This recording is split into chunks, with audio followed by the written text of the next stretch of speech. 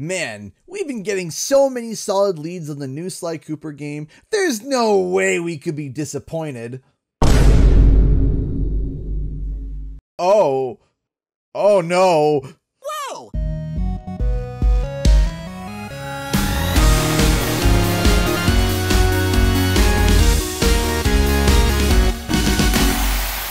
What's up guys, Canadian Guy here, and back with a video that is not going to end with a conclusion. This is a video where I don't try to prove anything or link together a speculative theory. This is a video that is going to show you all the evidence that I have about this new Sly Cooper title.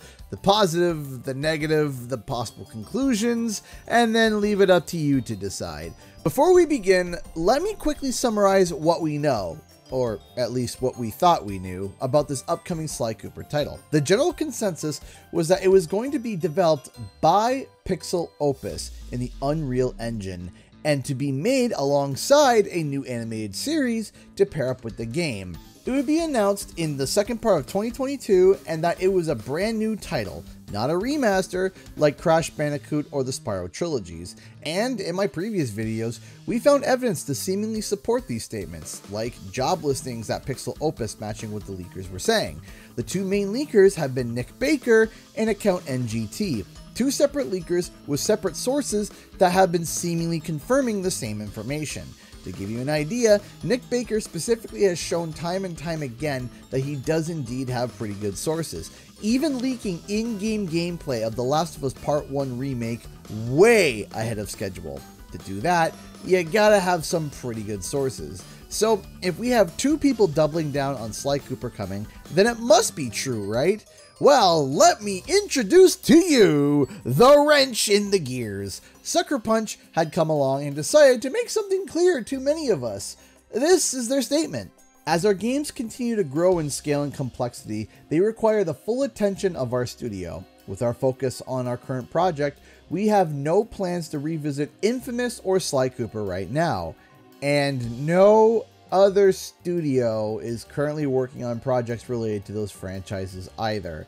These characters are very special and near and dear to our hearts, so while we'd never say never to reopening those doors down the road, for now there are no Infamous or Sly Cooper games in development. Ow, that hurts. Sucker Punch coming out and saying this definitely pumps the brakes. This is a comment that's pretty blanketing. It basically comes along and shoots every theory out of the sky, right? Well, typically yes, but Nick Baker still states that his source says it's still coming and they were just as shocked as us when they heard the news. And GT's source said essentially the same thing. So not only do we have Sucker Punch saying it's not happening across the board, but pretty reliable sources are doubling down on it. On top of that, that PlayStation Showcase opening trailer has been delivering on literally every single Easter egg. Just about every single intellectual property that was shown off has had some form of a game announcement in the past year, from Final Fantasy VII Remake, Pac-Man, and even Tekken. Sly Cooper is seemingly the last IP that was shown off that hasn't had any sort of a reveal, and yet it's not getting a game? Why would they put logos of all of these games into a trailer of games coming soon, or at least being announced within the year, and then just throw Sly Cooper in there for fun? So now what? Where do we stand with Sly Cooper? Some people have been suggesting multiple different situations, but in my mind, there's a grand total of about 4 different possibilities. The two surface level possibilities that people have been discussing is 1. Sucker Punch is lying to try and cover the trail of leaks, or 2. Sucker Punch is telling the truth.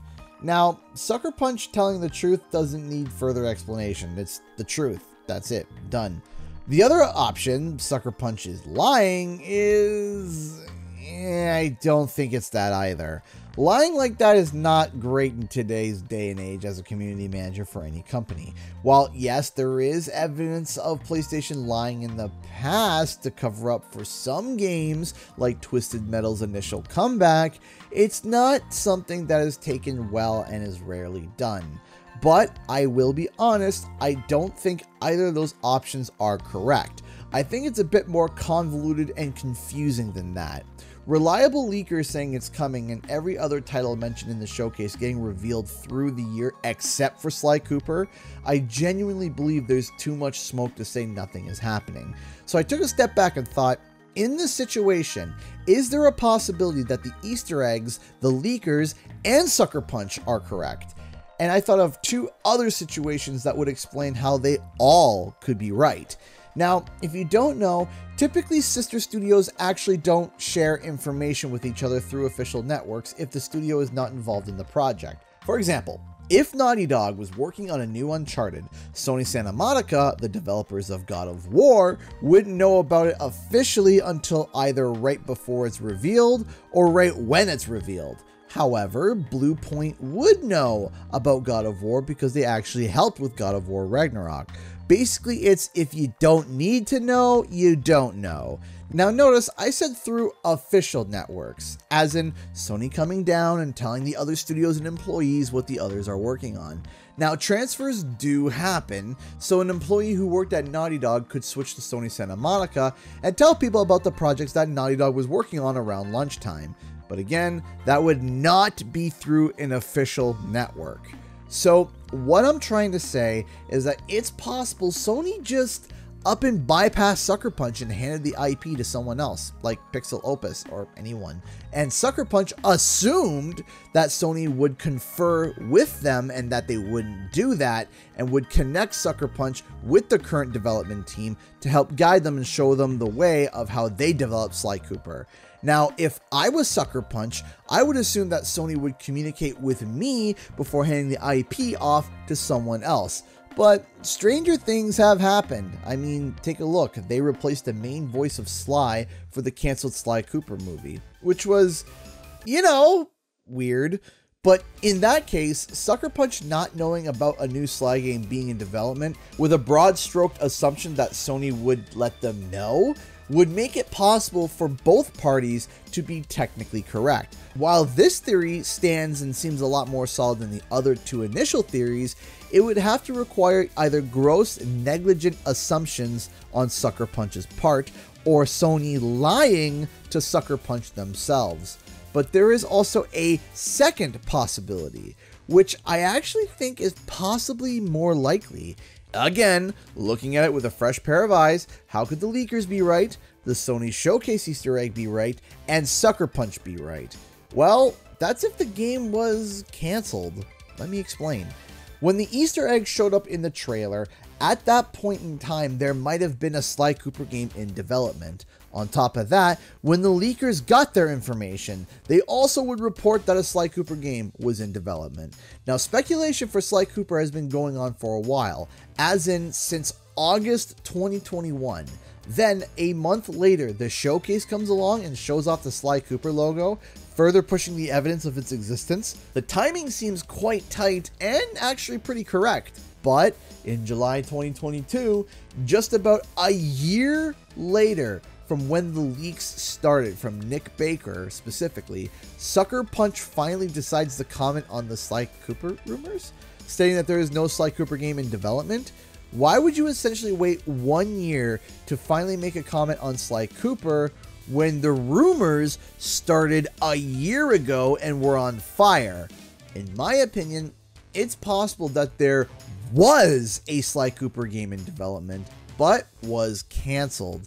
Sucker Punch knew this and decided to make a post to say that there are currently no games in development, because at that point, there technically would not have been a game in development anymore. It would bring everyone's expectations down, while also not revealing that there was a game in development, creating mass anger. It's possible that this was a PR way to settle everyone down without inciting too much anger towards the actual studios.